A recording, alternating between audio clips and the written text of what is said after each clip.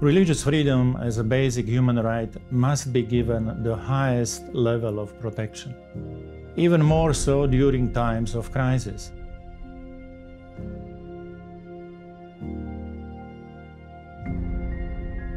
My name is Ján Figeľ. I'm Slovak citizen and former Special Envoy for freedom of religion or belief outside of the European Union. I'm challenging the prolonged COVID restrictions on public worship.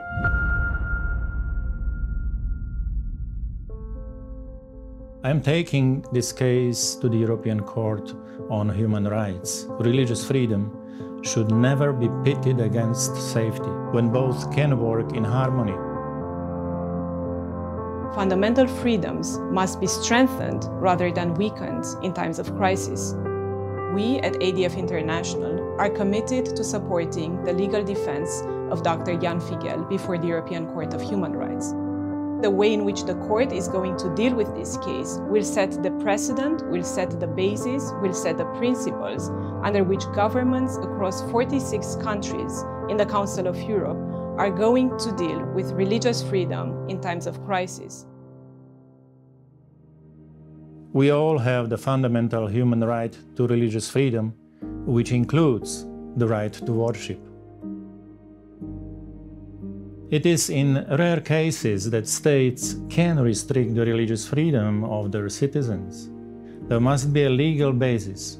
The measure has to be proportionate and must be the least freedom-restrictive means to reach that objective aim. None of the three criteria were fulfilled in case of Slovakia 2021. The right to freedom of religion is not limited to the individual aspects of religion, but includes religious worship in community with others. That is very clear in international and European human rights law.